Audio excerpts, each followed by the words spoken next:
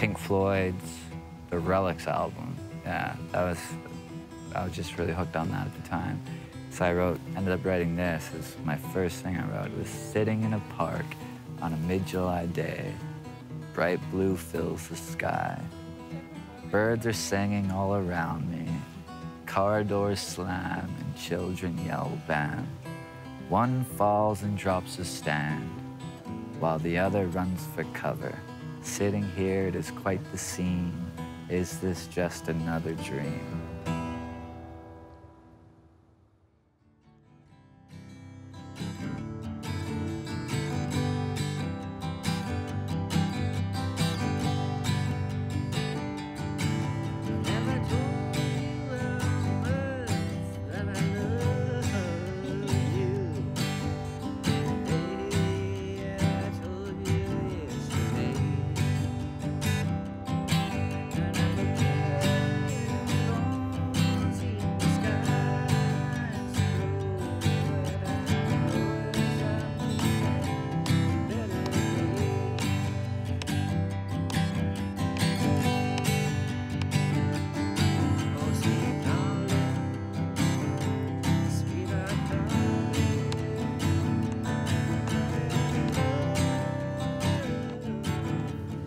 I met him while he was doing his thing, playing music, where I worked nearby at an independent clothing boutique. And he would busk on the street. I'd be playing guitar on this corner of this place called Chapters, the corner of Chapters here on Wade Ave in Edmonton. Yeah, the bookstore. I think she brought me muffins one day, and I asked if you were hungry. I was on my way. Yeah.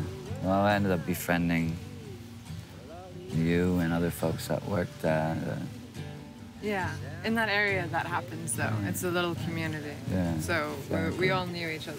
Exactly. We knew each other through everybody anyway, but we never had spent time together.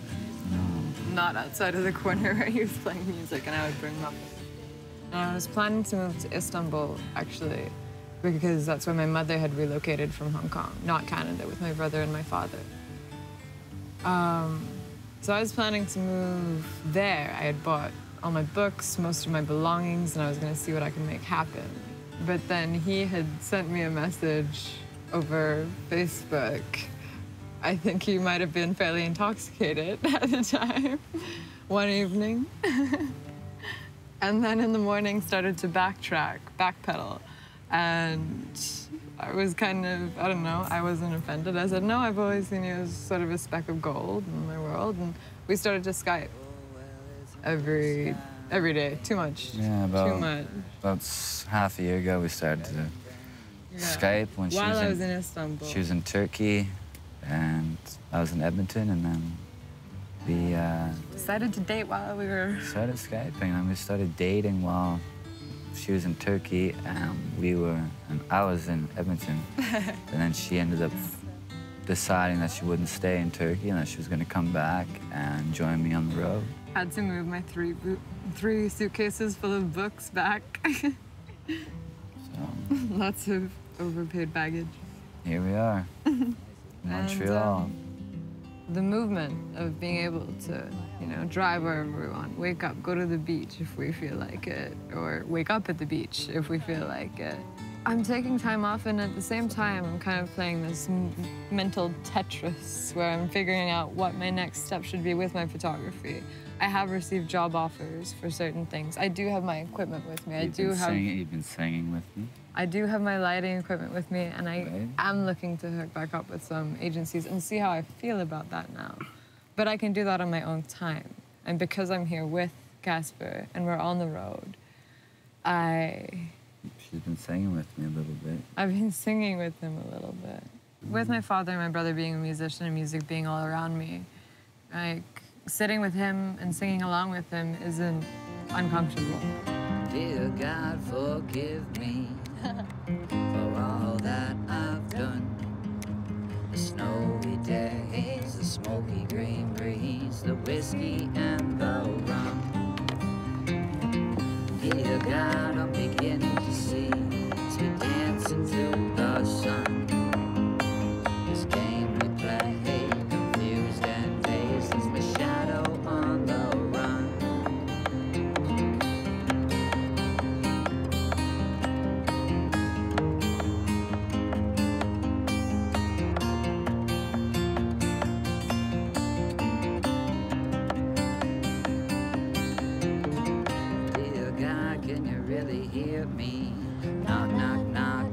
your door. Shall I step inside? What will I find? Do I dare to explore? Dear God, like a stone in the sea, I've sunk into the floor. I turned to dust, began floating up, joined the sand upon the shore.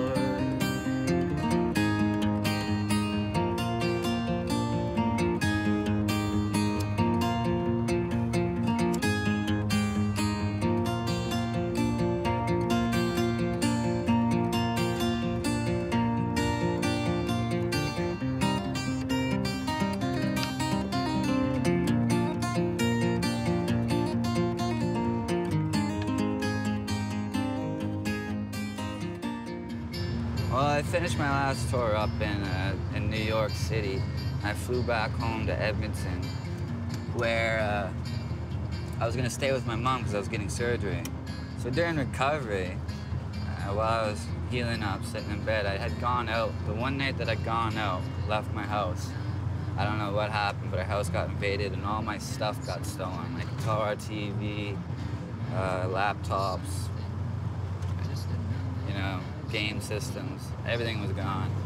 And that's usually I was taking time off, so I had some money in my bank account to hold off while I was getting surgery and while I was recovering. However, my guitar got stolen, so I couldn't go play and make money at the old airport like I usually would, and so I was kind of hooped. And then, well, while I was down and out, because I had to I sold my last van in Toronto on tour in order to go into the States, and I flew into New Orleans and I finished up in New York.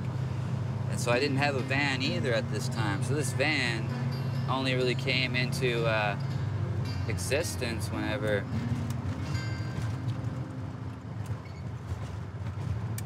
I was healing up.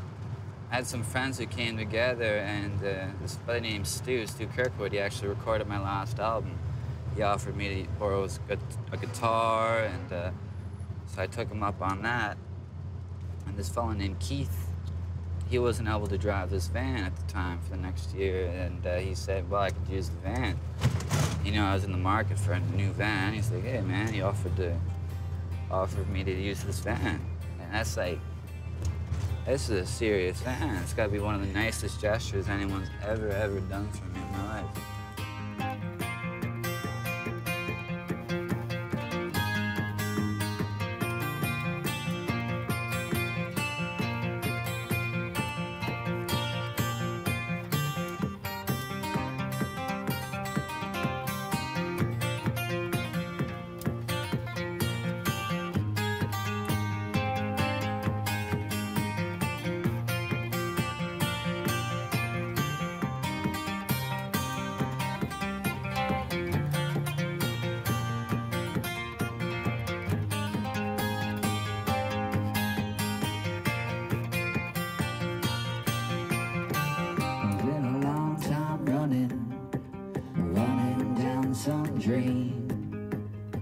We're all looking for something, just another puzzle piece. It's been a long time running just to see.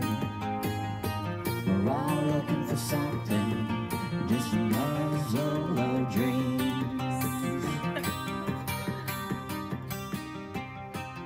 This is like taking a leap of faith with the last bit of money we had, that I had, was to go out and invest in a busking setup.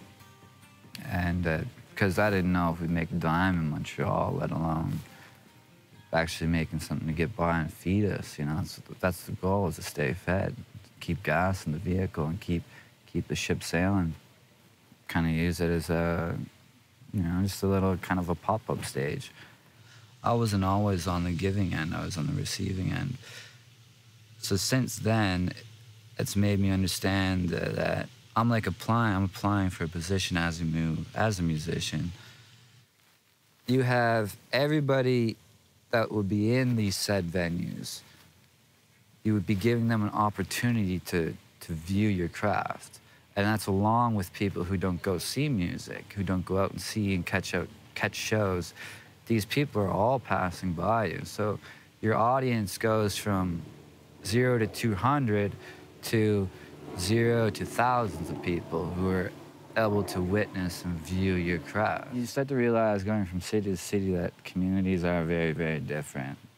It's on a different wave in a sense where you finally take it elsewhere and you realize, okay, and you put it out there for it to be observed, and you start to see the reception, and you're like, okay, maybe I just shouldn't try and be a part of a scene. My way of doing it now is just to do it like this and to show people what I have to offer, you know, like to allow people to become genuine fans, not to fake it, you know.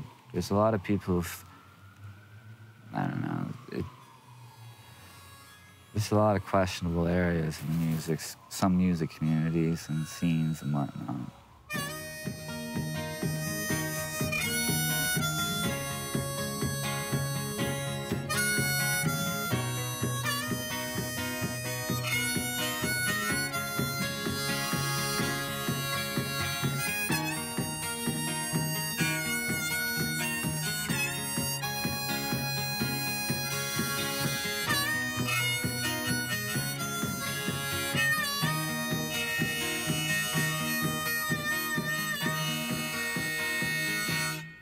I was dreaming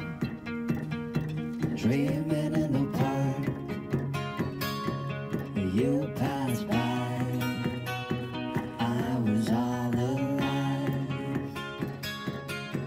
Well, I was feeding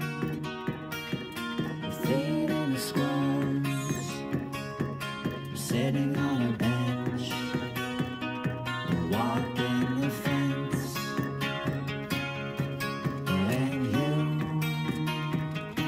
You had on a summer dress, a polka dot one.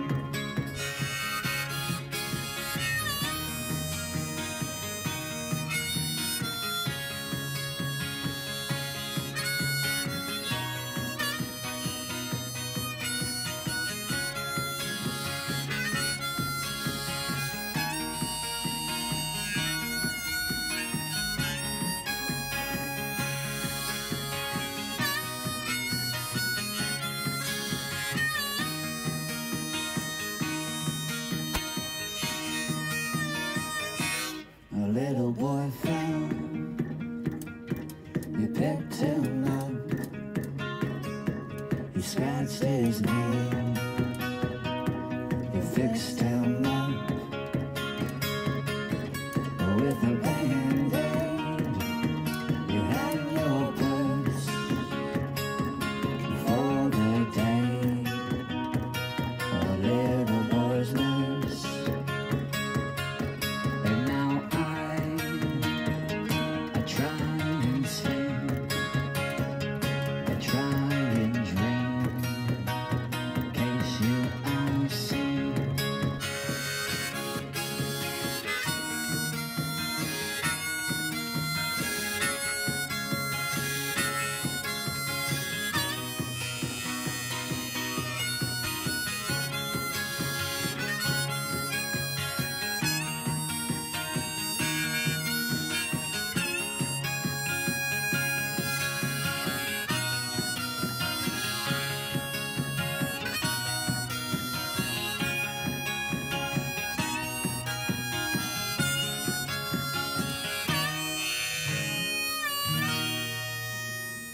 When we were last in Toronto, we were playing outside Trinity Bellwoods Park. We were set up beside Trinity Bellwoods Park, and there was a solid crowd. It was more in the evening.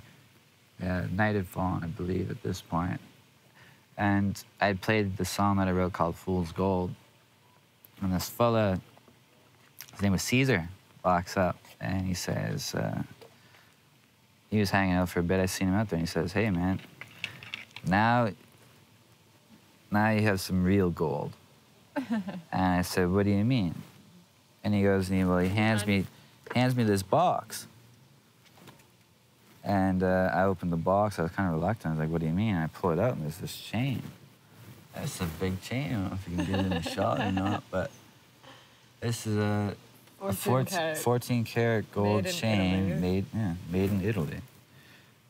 And I was just in awe. And there's like a big crowd of people, and we're all kind of like. He's this 18-year-old. This 18-year-old guy, and Solid person. Super Good head nice- on his shoulders. super Good head nice- on his shoulders. yeah, super nice cat. Nothing. It's just like a really, really super kind, and that was a really kind of a unique moment for everybody when everyone was kind of like, oh wow, and then everyone clapped and applauded for Caesar, and The crowd was in awe. Yeah. There was a little bit of magic in that. Everybody felt a little bit warm for whatever reason. There's a certain warmth to it. You don't. It's not every day somebody walks up and gives you a 14 karat gold chain from Italy. Just for doing what you pretty much do every day. Yeah. I mean, I get the odd gifts, but that's definitely. Stood out? That one stood out.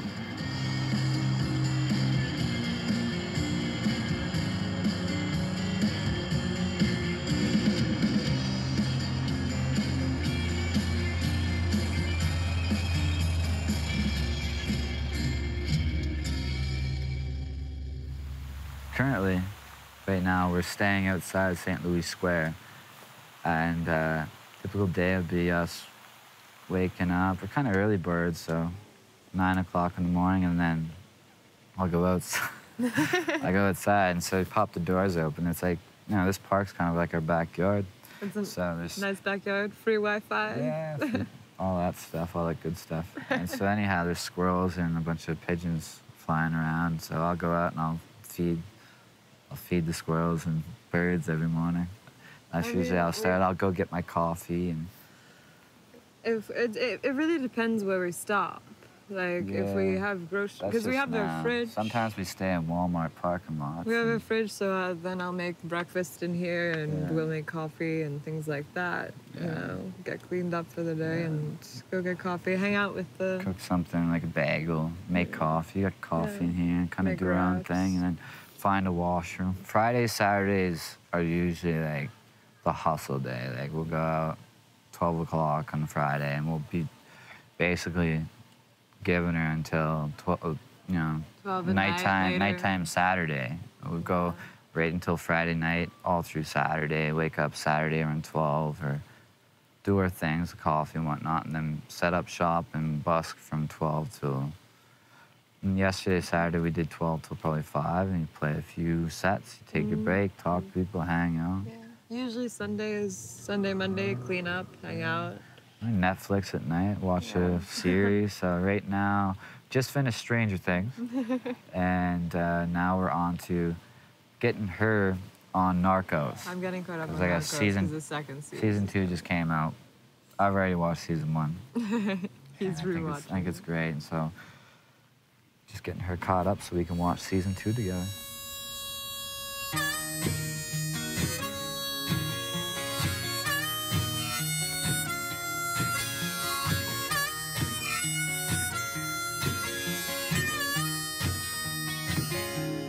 Been a while running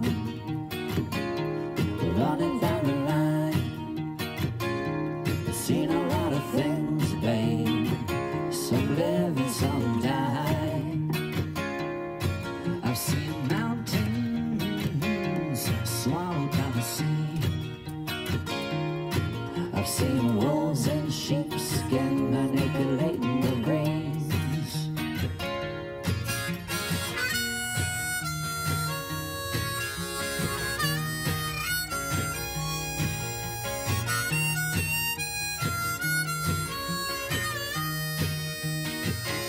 Well, I've spent days trying to make sense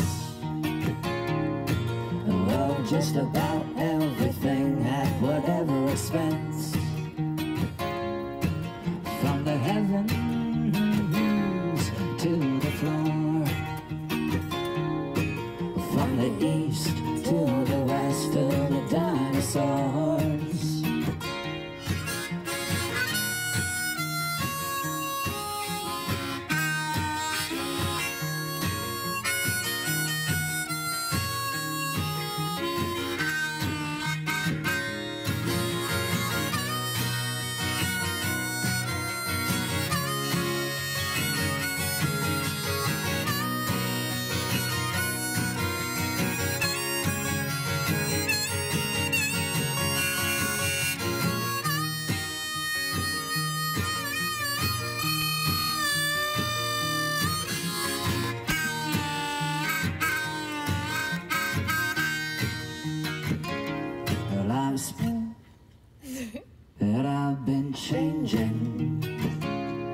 shedding some skin. It's got me rearranging all the layers within. And who I was before, well, I can't recall. Oh, but it don't really matter much when the past is gone.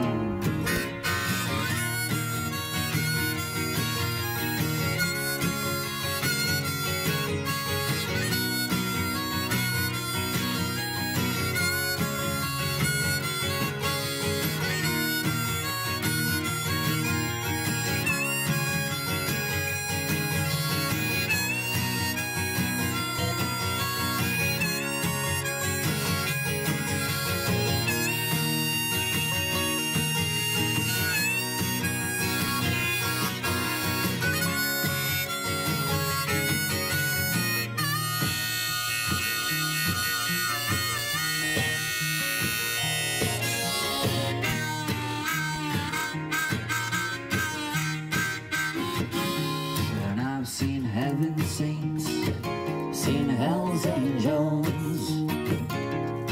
I've seen the birth of a leaf and I've seen it fall. Well, I've near seen it all. Well, I've near seen it all. I've seen the building of the bricks that make the walls.